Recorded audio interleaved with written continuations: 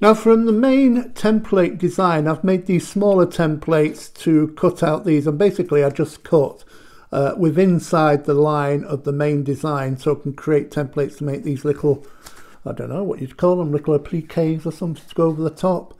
So I'm using all my leftover bits of card here to create this, and I've got this one. Make sure you get make sure the card's opening the right way. See, I nearly did it upside down there. So it's good to check the card's going to open that way. So I just want it doesn't matter if you've got a pattern that goes anyway, but if you've got one that's like this, runs this way, you wouldn't really want the upside down trees, would you? But then I've got this one. It doesn't really matter with this one because the pattern goes all the way around. And I've cut two of these out for the edges there. I love it when you can do things like this and use up all your scraps of leftover bits of paper and card. That's going there. And finally got the next one.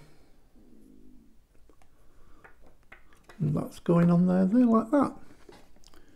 Like so. So there's the basis of the card, the cracker card.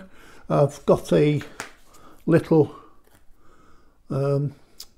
tree here, just mounted it onto some card, a little topper, and I think I'll put that, what I think I'll do is I think I'll put it there just for a bit of a change from another one that I've done. And I've also got a sentiment here with Merry Christmas, again just on a little bit of silver card, and that's going to go across there like that. And there you've got your finished cracker card.